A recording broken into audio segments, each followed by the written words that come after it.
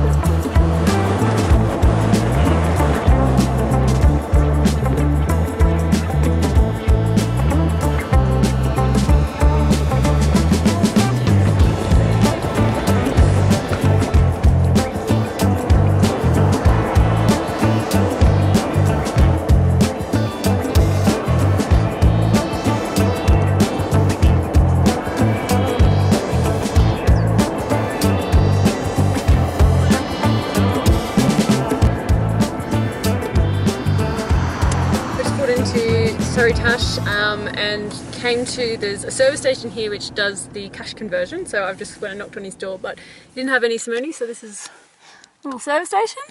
So yeah, he said that he's going to get the Tajikistan Somoni tomorrow morning at 6 AM, so it looks like we're camping here tonight. But yeah, I actually just learned a new Russian word, utrom. Utrom? Something. Anyway, that means morning. So we're going to go eat some lunch now. What are you doing? Trying to find somewhere to stay tonight now. Thankfully, the maps are saved from Google, so we can scout some possible locations. Don't want to go too far though, because we're going to come back in the morning and then hit the roads. What we just ordered for lunch? Chicken. Chicken? Just chicken. Chicken all round? That's what she said. Looks pretty good. Yeah. It's like a roast. So I think we've got like half a chicken each, some potatoes, veggies, bread. I think these are $2 each. Yep, and then the bread's usually like 15 som or something like that, and then the chai maybe 50. Kid, dig in. So we're heading up the mountain today into Tajikistan, and the guys we met the other day at the campsite, they gave us this formula here, which is a diesel additive to prevent gelling of your diesel, which happens, it starts to happen at about -0 to -5, and then the fuel starts to actually coagulate about -15 and under. So I hadn't put it in when we filled up the other day because I wasn't sure what the temps are going to be, but I just checked the weather report this morning, and the pass is at about, I think it's 4,200-300 or something like that, but we will be camping, which is where the problems start when you leave your car sitting, around or over 4,000 for the next week or so. So the temps might get down to around, I think the reports were saying it was about -7, but that's without wind chills, so it might get down to -10 or so. So I'll just pop this in the sub tank, and just to make sure we don't have any problems, and by the time we get onto the main tank we should be back down the other side of the Pamir and into warmer temperatures again. So if it does gel, as long as you're back to what the pour point is, it actually goes back to normal. So we'll just gauge it by ear. If I need to put it into that one, we will do at the time. But this is my little filling cup. A syringe would have been perfect, but this is what I stole out of the medical kit, and it'll do. I just found out that under the lid there's actually a little measuring cup, which makes it easier to put into the tank. We ended up coming to a guest house called Muras Guest House in the town last night. We thought we'd just come and have a shower and use a Wi-Fi before we sort of go offline for a couple of weeks. And there was actually a Swiss mother and daughter that were here. And I just went to pay just for dinner and stuff last night, and she just said that they'd paid for us, so that's really beautiful. Thank you so much. If you're watching this, that was a really lovely gesture. But yeah, anyway, Mark's just put the roof down, so we're going to get going. Got to go and exchange that money, and then we're going to drive up to the pass. I think it's only about an hour drive. So yeah, let's go. Someone in the... You don't have? Well, that was a bit of a flop. They don't have any Tajikistan Somoni, so I guess we're just going to go to the border. We've got Som, and the lady from the guest house said that we can pay with Som, but hopefully we can exchange it somewhere, maybe with someone coming the other way. They didn't have any. Anyway, I'm sure it'll be fun. Cool. Alright, time to go.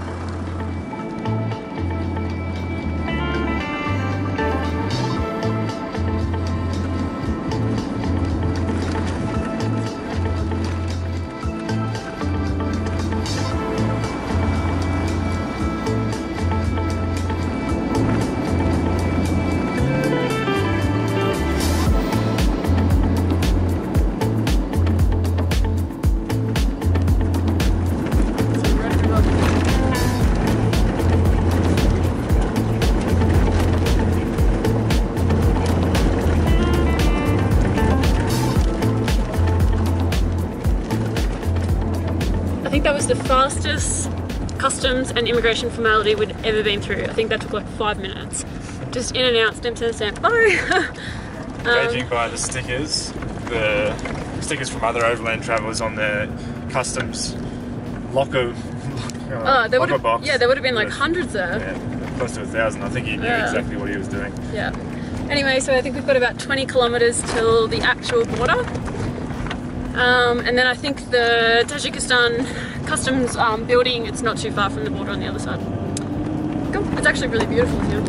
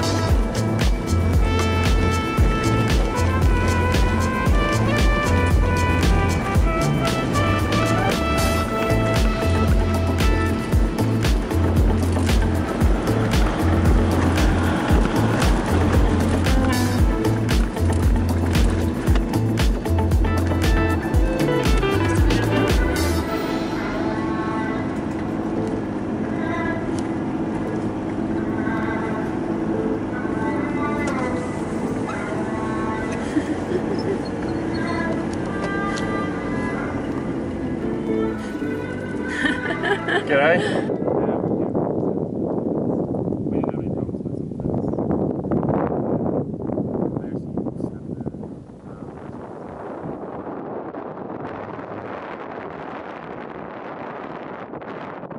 We've just reached the top of the pass, which is the border to Tajikistan, and we bumped into some other overlanders and we've just done a money exchange, which is awesome. Hi guys! Yeah, this is awesome!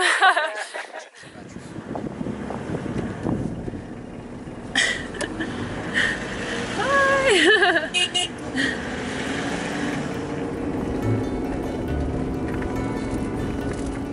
That's it for this episode and our introduction to Central Asia. And what an introduction it's been. Join us in the next episode where we get stuck into the high altitude and amazing landscape that is the Pamirs. Thanks for watching. See ya.